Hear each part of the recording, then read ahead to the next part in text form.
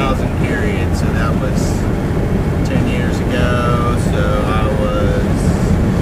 I just turned,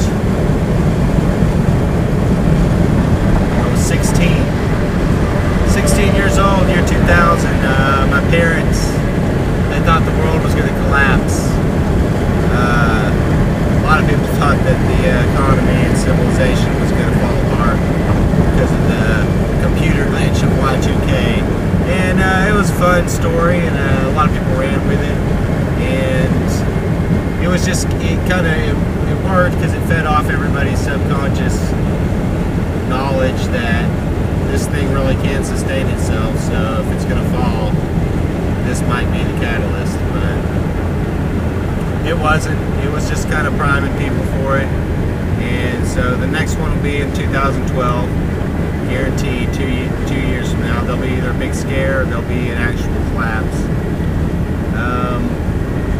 But so the collapse is coming, and it's orchestrated, it's organized, and it's going to be just a controlled chaos, and then kind of a new establishment, a new form of governing, and a new social contract is going to emerge from it.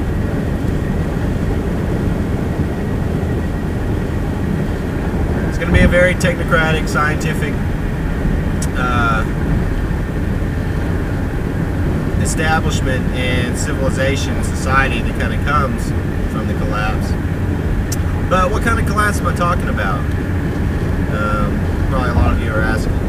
Is it nuclear? I mean, it very well could be. Is it just all-out World War III? Breakdown of allies, breakdown of lines, breakdown of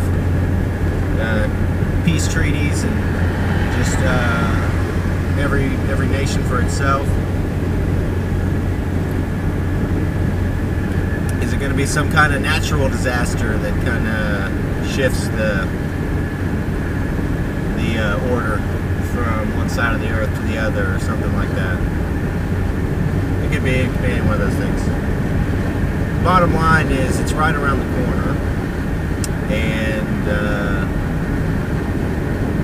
yeah, best start getting ready for it. Only the strong are going to survive, and the ones that survive are going to have to live by that code. Or if you can survive outside of the establishment, outside of this new establishment, you can do whatever you want. You're an individual. You are a single individual entity unto yourself who can sustain yourself. And that's what we should all strive to be. But when we can't, when we aren't that thing, we have to fall back on a group. And bottom line is, there's going to be one group soon. No more black group, white group, Christian group, Muslim group, Sunni group, Shiite group.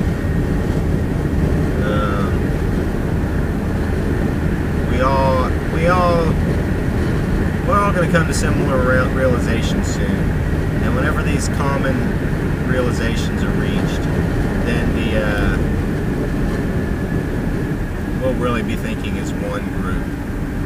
And going through a tunnel. This is the cool Fayetteville Tunnel. So enough about the end of the world. We're talking about July 24, 2010, where I am having one of the busiest days of my life.